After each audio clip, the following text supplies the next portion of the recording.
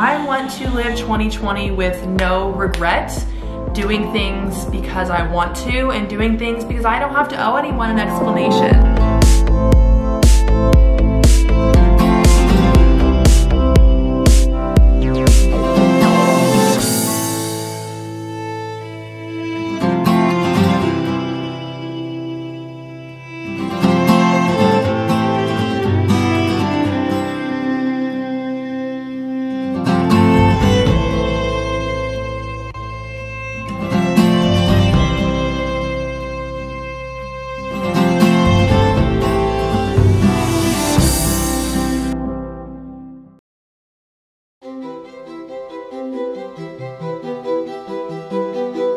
Let's start from the top, back to January 2020, where I lived part-time in LA, cut my hair because I was convinced that was going to fix all my problems for the year, and spent a lot of time by myself figuring out what it was that I wanted to do with myself. I was very confused because I was living in LA and doing everything that I always thought I wanted, which was working and photo shoots and filming videos and really doing all the adult grown-up things that I thought was going to make me happy. But in the end, I realized it wasn't making me feel whole. I felt very isolated, very alone, a lot of anxiety that I still had yet to really figure out. But I'm grateful for this time because it led me to kind of figure out that I didn't want to live in LA. Energy there, it was really soul-sucking, and it took me living there and having the dream life that I thought was for me to realize that I loved Arizona. Now don't get me wrong, there was really fun times. It felt like a dream, honestly, and when I look back at all these clips I filmed of the first 2 months of 2020, I can't believe everything that I did. You know, I went to my first fashion week, I worked with Coach and was able to try on dream outfits for their different events in California and New York. I was able to get my makeup done all the time and my hair. Go to my favorite coffee shop, Alfred, which was right down the road from my apartment, which is still insane that I lived right in the heart of what I always wanted. But through all of this, I was dealing with my own insecurities of not feeling enough online, not feeling like I was liked for being really myself and only myself. And I allowed myself to live in a bubble of waking up and checking the newest hate comment every single day and waiting for myself to get canceled. Because at the time it felt inevitable, and I felt that nothing I was doing was enough and that I was constantly pissing everyone off online. So I started to manage my anxiety by working out and really getting into it, and it was a really helpful way for me to deal with everything I was going through. At the end of January, my sister and I packed our bags and headed to the good old Georgia on one of our airport adventures that now I realize we took for granted. It was the first video that I had filmed in months that I felt genuinely inspired by, and I put the money down and I made it happen, and I'm so glad I did because it is one of my favorite memories of the year and honestly one of the last trips I took before everything changed. But we spent the majority of that trip walking around and fangirling over Mystic Falls and where Damon and Stefan once stood, and accidentally booking a place at the oldest, most haunted place in Georgia, or at least on the top 10 most haunted in the state, but that is a story for another day. We headed over to good old University of Georgia, where I got one of my first college tours and really buckled down on figuring out where I was going to go to school, because that was the next chapter that I was focused on. Right after Georgia, I took a solo trip to New York City, one of my favorite places in the world,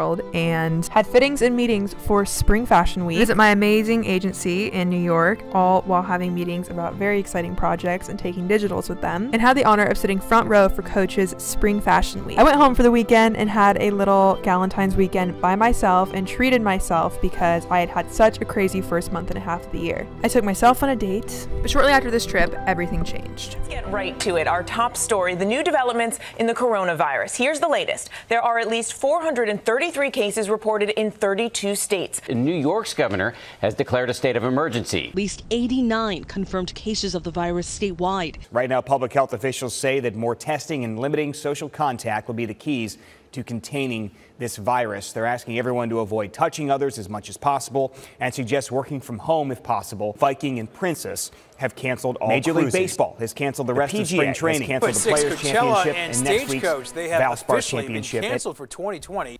And I'm talking everything.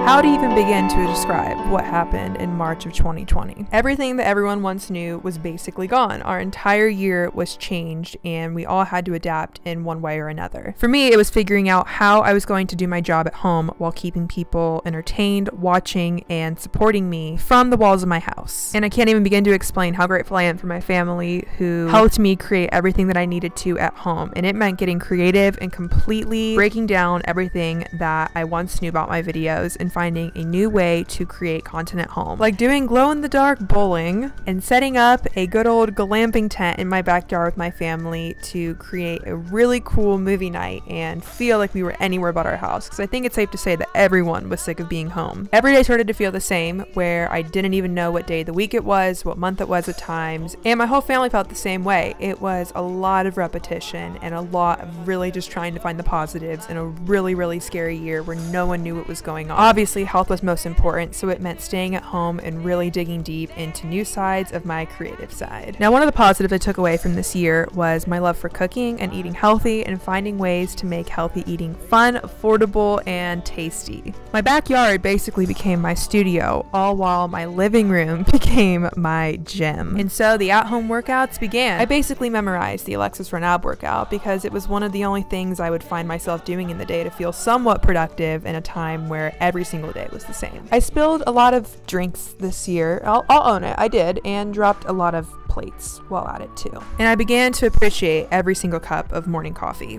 Living with my family and never leaving our house was a concept very new to all of us because when my sister left for college, we all kind of had our own lives. I was traveling, my sister was away, my brother was in his routine, and my parents had theirs. But all being quarantined together meant going back to when we were little and finding joy in every single hug, every single dance party, and all the things in between. All my priorities shifted this year, and being with them and enjoying every little handshake and every little outdoor adventure that we had, because there was a lot of them, was of most importance. My sister and I kept my parents on their toes, including my brother, because if it was up to him, he was fine playing video games for the entire year. Doing that was not an option in our house. Oh no, we had a lot of projects going on, like making my senior prom that I was not going to have anymore at home in my backyard, and my entire family helped make it one of the best nights that I'll remember forever.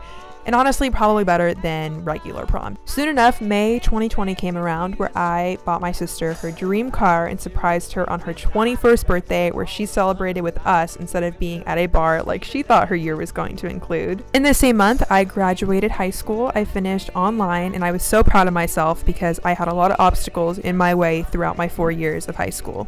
I officially announced to the internet that I was going to be attending the University of Arizona, with all the uncertainty though of what was going to come with a year that it was. Was I going to be going to college? Was it going to be all online? We had no idea. It was literally taking every single day at a time because it's all you could do this year.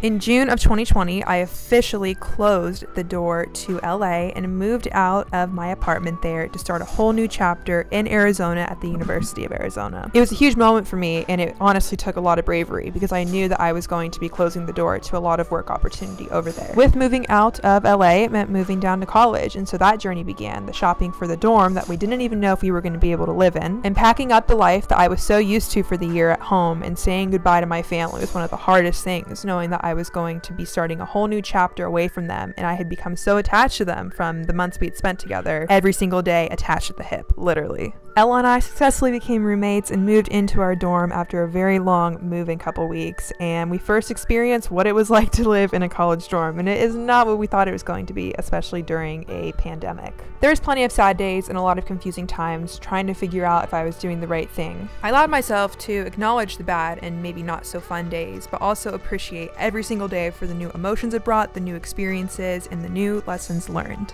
I quickly adapted to the new life as a college student, all online, and celebrated the first day of school with my sister, who was going to be a senior. It was a lot of days spent in bed, working hard on my grades and on my assignments while trying to figure out the whole new setup online. I continued to stay consistent with my workouts because it was a really big anxiety reliever for me, and I wanted to stay on top of it even while going to school. I sang All Too Well maybe one too many times, making it my #1 song of the year on Spotify. The days down at school did start to all feel the same, likewise to being home earlier in the year, but it wasn't about what we were doing or where we were. We quickly realized that it was about who we were with and how we could have safe fun inside the walls of my sister's house or me and Ella's dorm room. Going into the year, I was really bummed thinking that my freshman year wasn't going to be fun, or it was going to be far too different than what I thought. But it was actually my sister that told me that you have to change the mindset and appreciate every single day for what it had to offer, because in the end, I was blessed to be at school, be healthy, and know that my family was healthy, and still have a job that I could basically do from wherever. And for that, I am eternally grateful for all of you to allow me to have this dream job and be able to document my life and show it to you all. Way too quickly, October came around, where I got my first tattoo and celebrated my 19th birthday with my closest family and friends.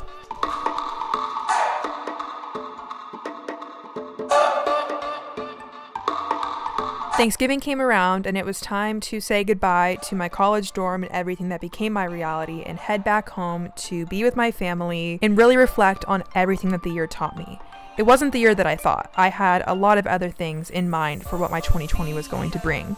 But everyone had the same thoughts on this. No one thought it was going to be the year that it was. 2020 shifted my perspective on everything. I realized that my family and my friends were the most important things in my life. It wasn't about where I was, what experience I was having, and what plane I was on. I lived in a bubble in 2018 and 2019 where I didn't appreciate anything for what it was because I was so used to going on to the next trip or the next experience. But this year I learned to count my blessings and take every day for what it was and find the little things to be grateful for because there was plenty to be grateful for.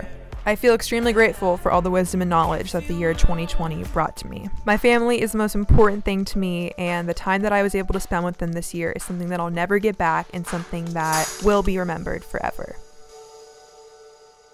And as we head into 2021 with the same uncertainties that we felt all of this year, I want to remind you all to count your blessings because there is so much to be grateful for, even in the hard times. I'm glad I kept an SD card of every single memory this year because these are times that I will look back at and are a pivotal thing in my life that I will be telling my kids about one day. I love you all so much, and I'm looking forward to another year of prioritizing health, love, and the people around me. I'll see you all in 2021. Bye.